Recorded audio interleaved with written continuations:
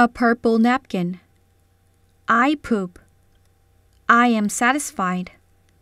But there is no toilet paper. Hands come out of the toilet. The hand says, a purple napkin or a navy napkin? I say, give me the purple one. The hands give me a napkin. Here you are. I solve a problem. Number 1. How many times do you poop in a day? Once, twice, 3 times, more than 4 times. Number 2.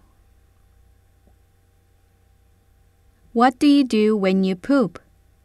Game, watching the video, thinking, singing. Number 3. Pooped at school, but there is no tissue. What are you going to do? Wipe it with socks.